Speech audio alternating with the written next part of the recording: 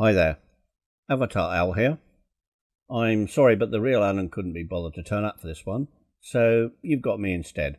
Having said that, I hope you will take this tutorial for what it is and find it useful. The technique that I'm about to show you came about because of a commercial project that I'm currently working on. It required a tracked vehicle. Now, as this job was previs, I could have not bothered to animate the tracks at all. However, it was important for the client to see this motion, so I had to come up with a way of doing it in iClone. Those of you who know iClone's history will be aware that a lot of their asset builds were created using Autodesk's 3ds Max, along with a range of plugins that Real Illusion created for that purpose. You can find tutorials on the internet that show how to create tank tracks in 3ds Max, rig them, animate them, and then export the necessary XML and AML data files so that the tracks will animate properly inside of iClone. The downside of this approach is that it takes a lot of work to set up and do, and of course you need a copy of 3ds Max. Previs by its very nature requires a fast and speedy approach to asset creation and delivery. To that end, I wanted a quick and dirty technique that would get the job done and not require complex 3D rigging. I'm sure when iClone 7 comes out we'll be able to use the new morph slider technology to do what I'm about to show you. However, I needed a solution right now that worked in iClone 6, so here it is. Now, due to signing a punitive NDA, I cannot show you the asset I'm currently working on. What I can do is show you the technique on a simpler design. Let's dive over to iClone and take a look at how the technique works.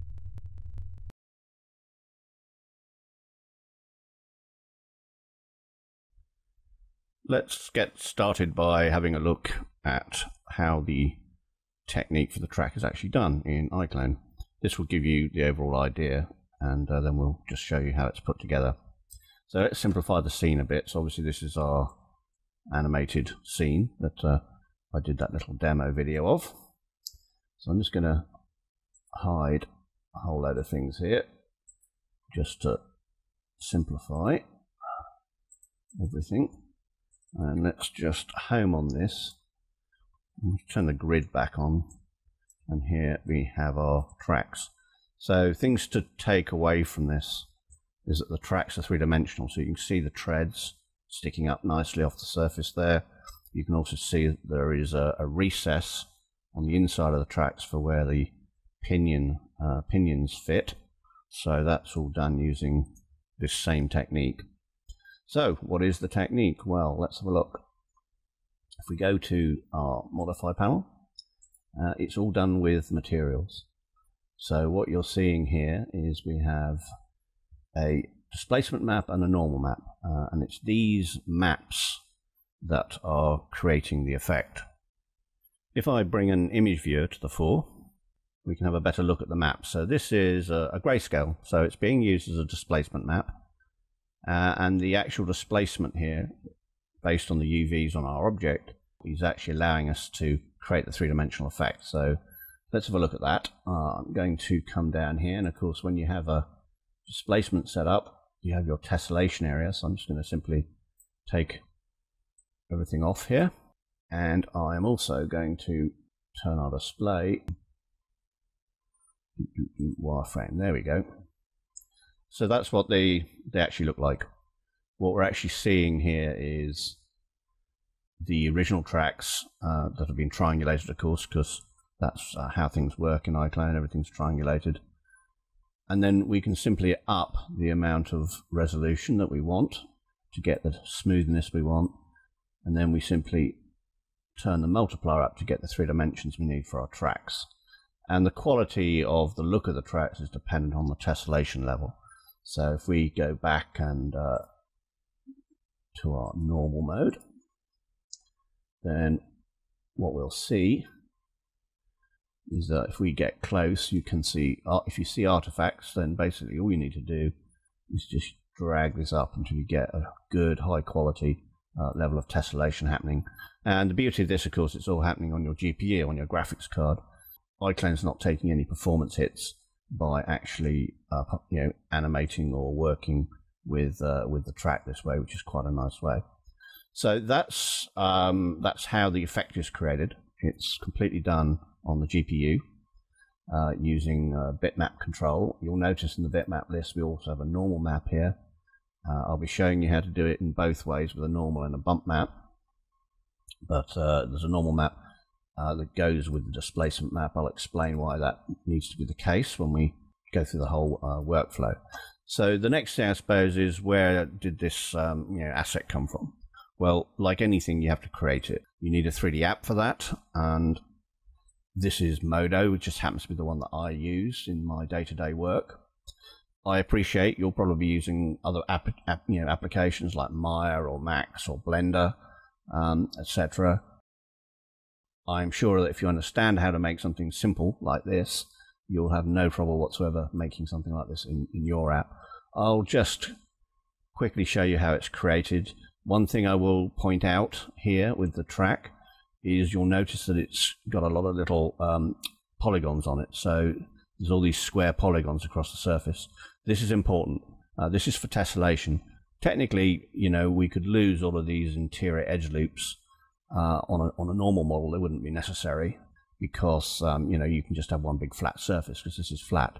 But we require this level of detail so that when the tessellation level inside of iClone is dragged up, we actually get a good amount of even tessellation across the entire model to get that quality of displacement.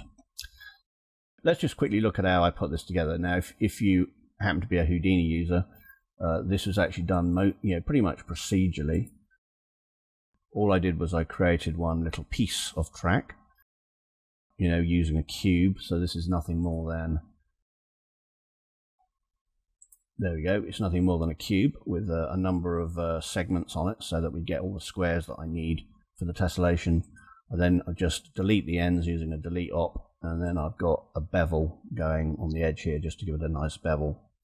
So that is really all that is, and what's happening then is that is being fed into another procedural system, which makes the track. So if I come to this one, you'll see that I've brought that item in and scaled it down to flatten it a bit.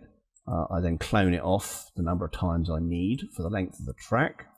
I then apply my first bend operator to bend it around, and then I apply my second bend operator to make the track. And then the final thing I'm doing right at the top is I'm doing a vertex merge, just to merge the vertices at the point where the two ends of the track have actually met. Very straightforward, just the way I like to make it. But you can use path extrudes or whatever in the app of your choice. There's a whole load of ways of making an object that's really this simple. Now that we've got an object like this, we need to make sure it's got UV coordinates. So let's have a look at that. So I've frozen the object out for use outside of Modo. So I've converted that procedural system to a frozen mesh, which is what this one here is. I'm just going to switch to the UV editor just so you can see how the UVs are laid out. So let's just select our UVs, and here is our UV layout over here. And the main thing to note here is where the seams are. I've deliberately placed the UV seam in the center of the track on the underneath.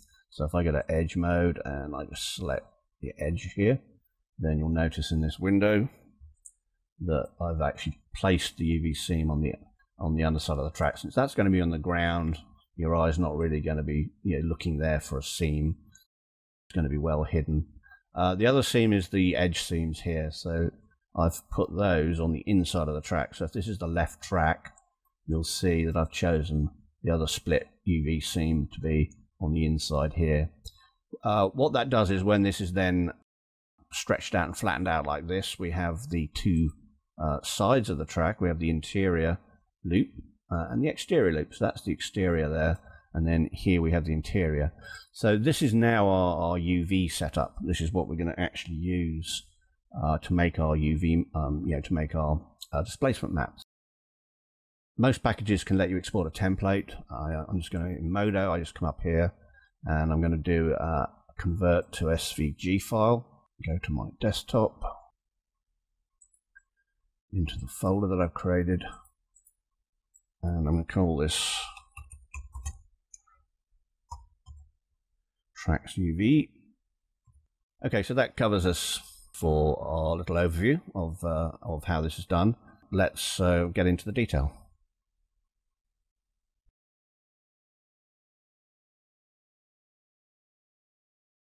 For this next stage, I'm going to be using a package called Affinity Designer by Serif. Now, you can use any package you like. You can obviously use Photoshop, and you can also use free applications like Critter. All of these can create what I'm about to show you. I'm using Affinity Designer purely because it's my preference. I wanted a replacement for Adobe products, and the price point for this worked really nicely.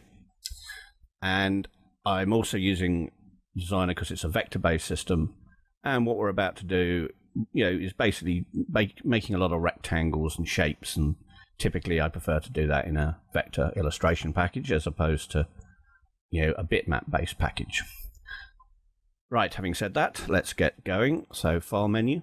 I'm just going to open the SVG file that I created previously. So I'm in my desktop Excavator tracks folder. So here's the UV guide that we exported, and I'm just going to bring it in, and here we are. Now, the first thing I'm going to do when I bring this in is I need to make sure I've got the right document size. The file defaults based on what was output from Modo, and being a vector-based system, it doesn't really know what size you want. So I'm just going to come up to the File menu and go to Document Setup, and you'll notice that it's actually only 1000 pixels. Well, I'm just going to go for the usual magic number, 1024. I've got it locked, so it's going to be a square. And what this is going to do is it's going to upscale to that format everything. So all the anchor set to the middle of the canvas. So all I've done now is I've actually now made the document 1024 square. And that's going to be the size that we're going to use for our texture map. Now that we've done that, I'm just going to rename this layer by double-clicking on it. I'm going to call it Tracks UV Guide. There we go. And let's get started. We're making a height map, and the way height maps work in iClone is they have a mid-level where the height is not altered, and that is a mid-grey. So the idea is that mid-grey is basically no height adjustment at all, i.e. 0 adjustment. So I'm going to make a new layer, and let's call this mid-grey. And with that layer selected, I'm going to come over to my shapes. I'm going to select a rectangle tool. I'm going to come up here, and let's just check it's through. I've selected this grey off here because I've used it before, but we can have a look and see, and sure enough, you can see the lightness value set to 50, so that's a 50% mid-grey. It's exactly what we want, so that's good. So now that I've done that, and now notice the snapping's on, so any tool like this will typically have snapping, so I'm just going to use that to my advantage. I'm going to just snap out a completely grey layer, so that'll do the job nicely. Now I'm just going to bring the Tracks UV layer above it just so that we can see it. So now we can see we've got a grey background, we've also got our kind of tracks on top of it. Let's zoom in a bit. Control plus, just like in Photoshop, zooms in. Middle mouse button lets me scroll.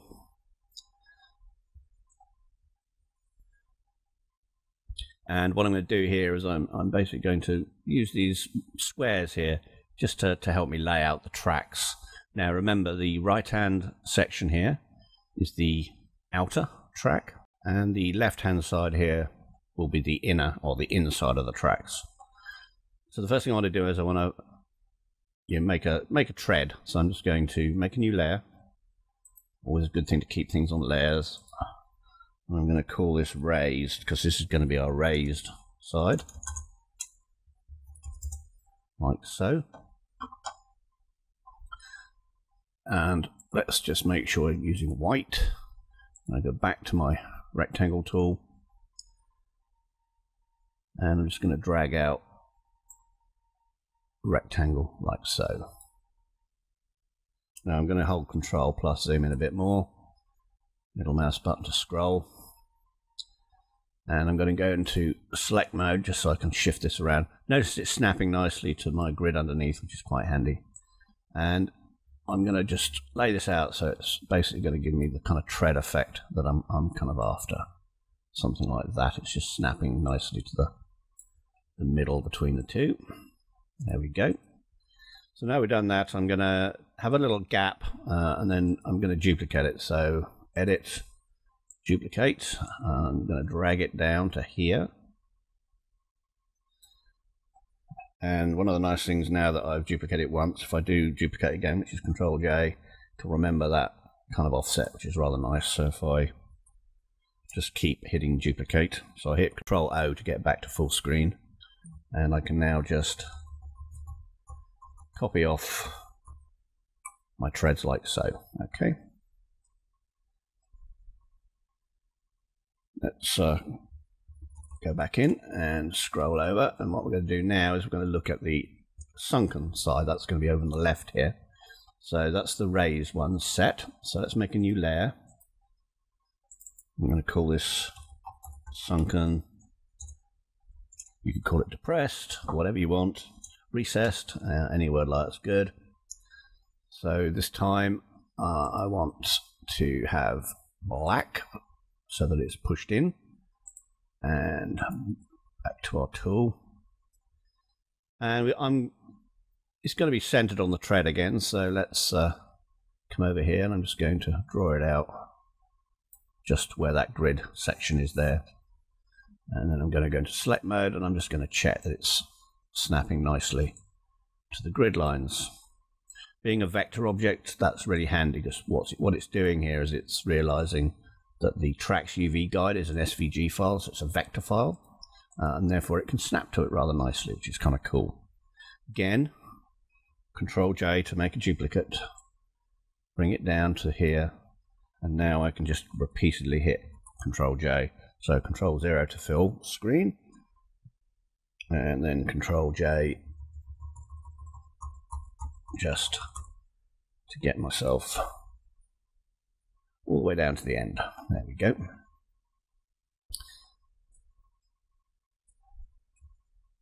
Now we're using a gap of like, as you can see, we've got a slight deviation as we've copied through.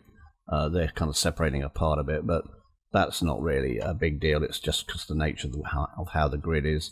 So I'm just going to delete this one here, and we're just going to make some adjustments to these tracks globally. Now the way you make adjustments globally is quite handy. You can just select the layer, and you'll notice that with the layer selected, every single shape inside the layer, because we open it up, you'll see these are all the rectangles that I've created, and they're in this layer. But when you select a layer, you nicely get everything selected for you, and that means I can just come down here and drag this down, and I'm going to do the same as sunken and drag this down so it snaps to that line there.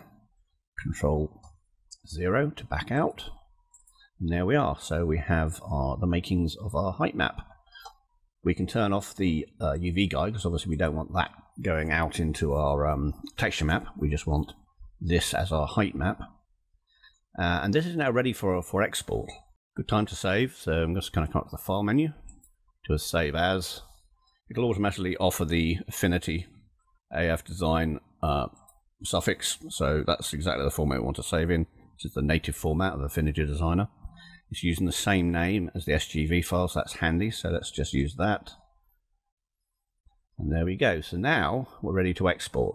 So we've saved the Affinity file, which is obviously a vector-based document. I can now go to File Export. I'm going to use PNG. It's picked up the size of the document, which is correct. And we're just going to do an export into the same folder. And this time I'm just going to call it Tracks Height, because this is our height map. And then save, and we're ready to try it out in iClone.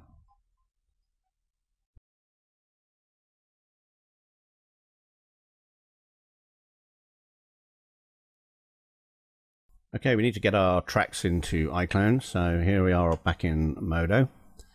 And I'm in the game tools. I'm just going to go, I've got a preset here for exporting the FBX in a format that 3D Exchange likes.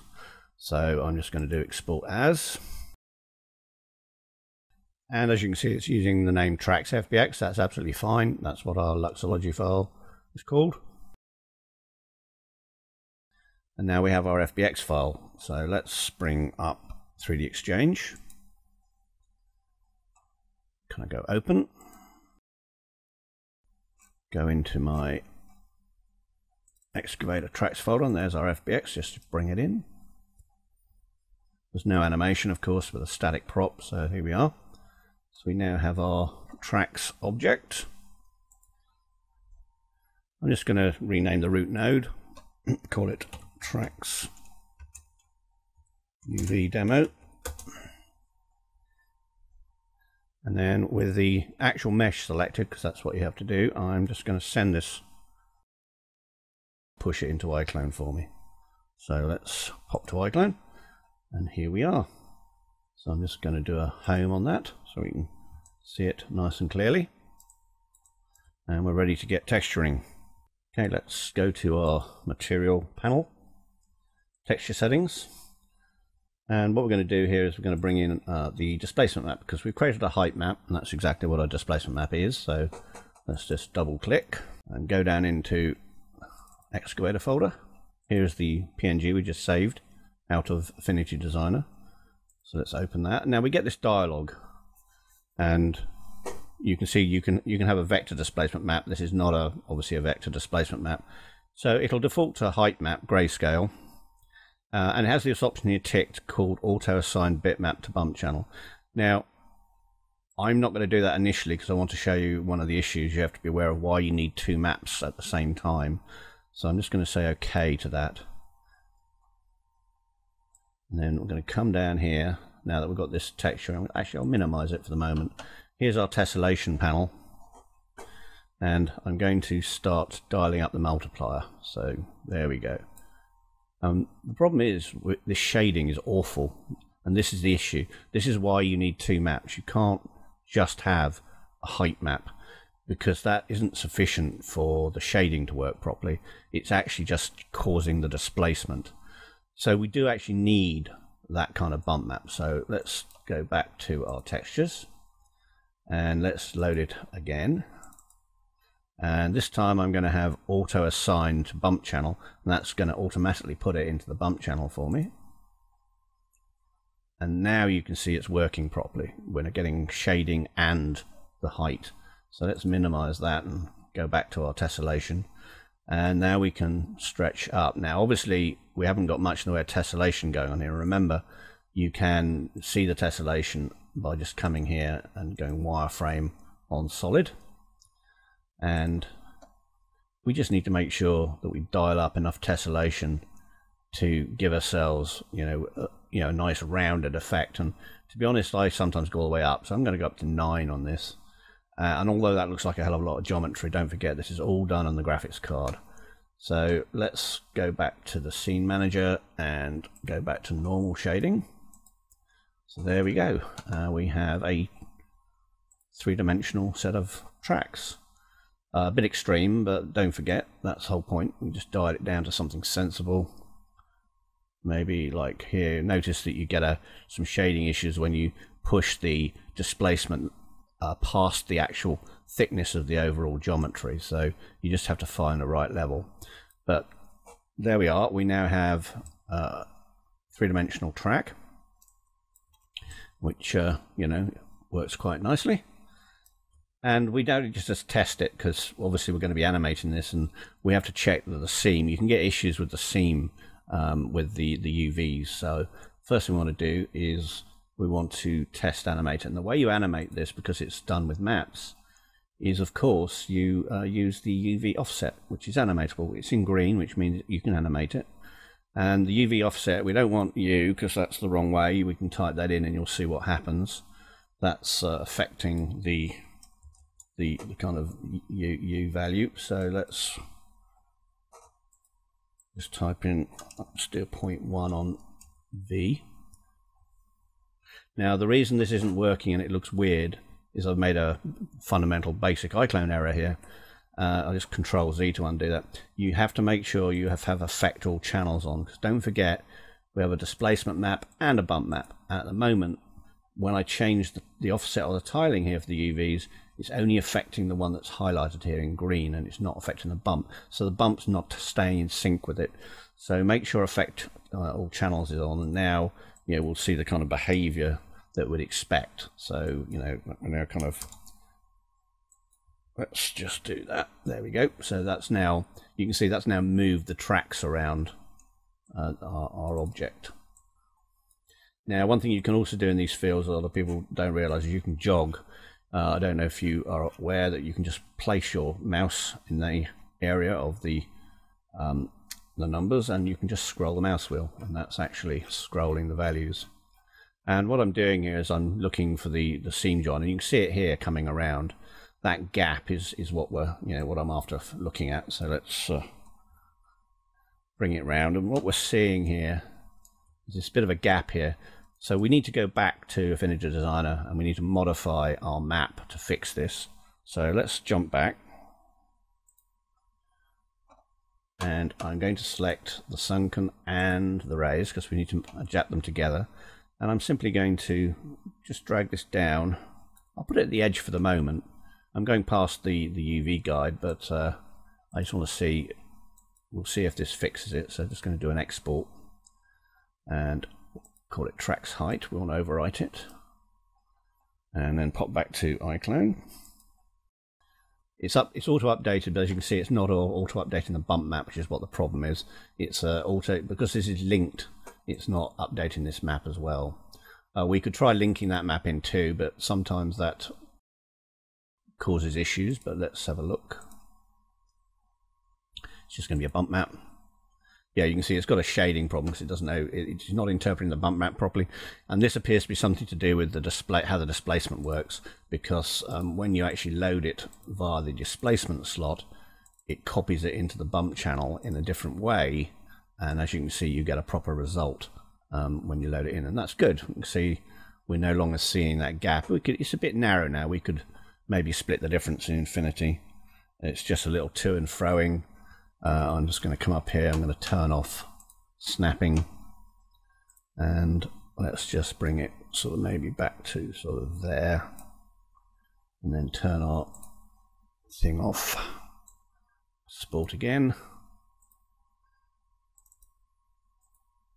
and I'm just going to do a save for good measure, Affinity file, back to iClone, and again just going to blow these away and reload. Say okay. That's pretty good. I'm going to go with that. So I'm going to come down here and zero out the UV. Just going to put our track back where it wants to be at its start, and we can now animate this. This is kind of ready to animate. Let's do that very quickly. So I'm just going to back away a bit, move over here, and bring my timeline up, and not my timeline, my project. I'm going to do 240. Actually, no, I'll do 480 because I know 480 works well for this. So 480 frames. I'm going to go right to the end, and I'm going to type in. Now, this is going to look weird because when I'm going to type in 1 because I want to move the UVs by 1 unit. And what I'll do is it can't do that, so it'll go to 0.9999, which is fine, but for some reason it goes negative. So if we play this, you'll see the tracks are going the wrong way for what I want, but that's an easy fix because I'm just going to go to the last keyframe, the last frame where the key is, and just remove the minus sign like so. Now we'll get the tracks going forward. Excellent. So all I need to do now is move them. So I'll just turn on the W, get my transform widget up, gizmo, and yeah, there we go. Now a little bit of slippage, but that's fine. What we can do is we can again just move it forward a bit more until we get a point where we don't see any slippage on the ground, like so. Now the other thing we do to make this obviously a bit smoother, if I go to Control 3 into animation, I'm just going to make sure I can see my entire timeline. We can put ease ins and ease outs on it, so if I go to the end here, I can put in an ease in, ease out on the move. Now that's not going to affect the tracks, as you can see they're still going linear from the first frame, but that's because it's the material that's doing the animation. So we do need to get the material up, so let's do that. So let's add the material in. So here we go, material tracks. Here's the texture UVs, and here is our keyframe over here, and this wants an ease in, ease out too. And now we have a set of tracks that starts slowly, builds up speed, goes forward, and then gets to the end and decelerates. And you can do all sorts of things, like you can put these on paths, make them turn and things like that. So you can do path-based animation, and you can also hold down Control key and just copy it off. And of course it has all the animation on it, so we now have 2 tracks. And obviously it's going to join up at the end because of the keyframing. So we just need to find out what our value is for the offset. So to fix that, I just need to make sure I've got this value here. Go to the last frame and paste it in. Q to drop my tool. Now we have 2 tracks side by side. And that's it. The only other thing that I'll do in a separate video is loading a normal map, or how to make a normal map if you want to, use better, kind of slightly better quality displacement and things like that. And obviously, the other thing you could do to make this smoother is you could apply blur filters in your, in your 2D package to soften the edges of these shapes, so that they give a softer transition. So keep that in mind. I've just done them hard here, but you can just as easily produce a very nice soft effect by using some blurring or gradients and things like that in the 2D app that you choose to use. Okay, well, that's it. I hope you found it interesting, and yeah, speak soon.